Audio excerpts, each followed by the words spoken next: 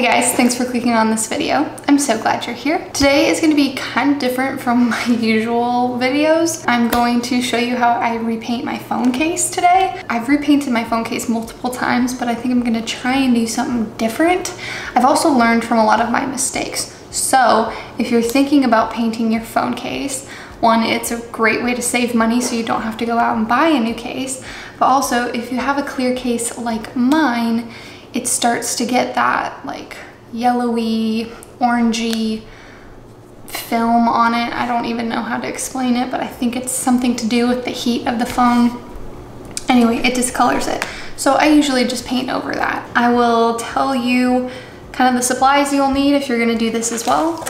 I have a cardboard box to lay down on the counter, but you can use newspaper. I just didn't have any, so I just found a cardboard box. I have a paper plate for mixing paints, but if I had a plastic plate, that's what I would use. I have a cup full of warm water, paintbrushes, cheap ones off of Amazon, as well as cheap acrylic paint from Amazon. Those are the supplies. I am going to take off my phone case.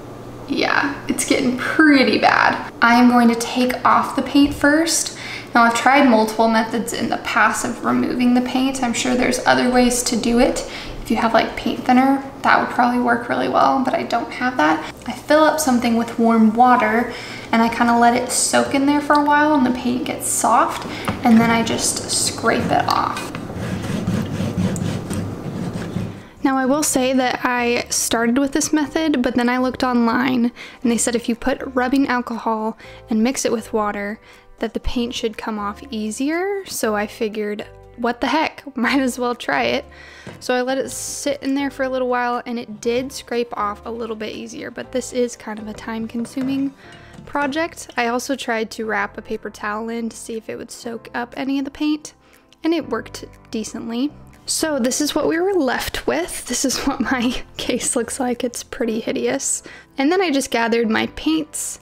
I was going for kind of a terracotta look, but obviously, depending on what you want, you can mix whatever paints you want. I typically like to just mix for quite a while to find the right shade that I'm going for. Sometimes I don't even know what shade I'm going for.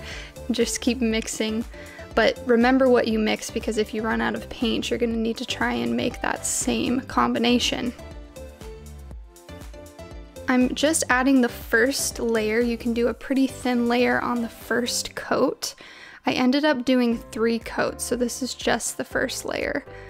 But the thing that is so important is that you let each layer dry. That was something that I have definitely learned from my mistakes. I get impatient and I don't let it dry, and the paint starts to come up when you put the second coat on. So I let it dry.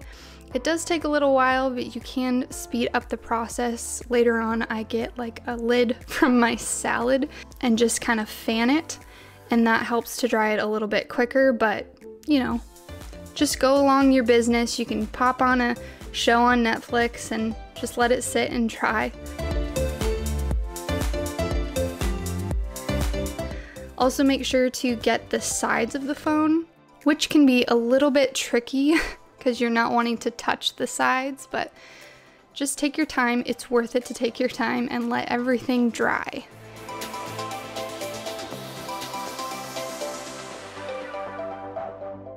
So like I said, I ended up going with 3 different coats for this.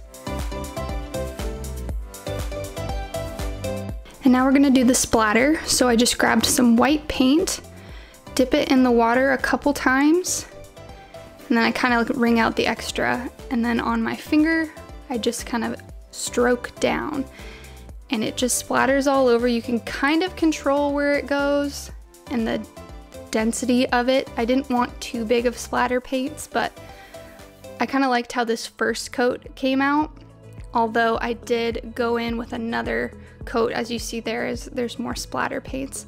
So I did 2 coats of splatter paint and tried to get the sides as well. And this is what it looks like.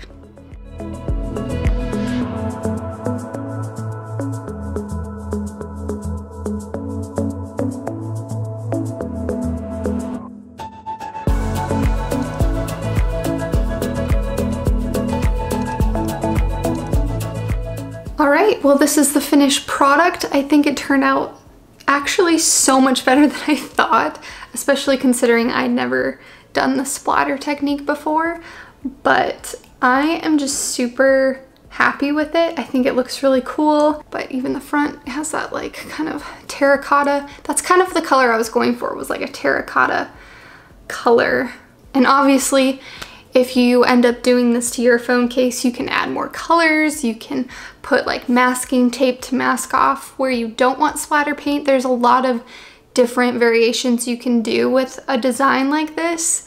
I'm not super creative, so I just stuck with the white splatter paint, but I actually like the minimal look of it. So hopefully you guys liked this. If you end up wanting to do it to your phone case, that'd be super cool. You should let me know. Hopefully you enjoyed this.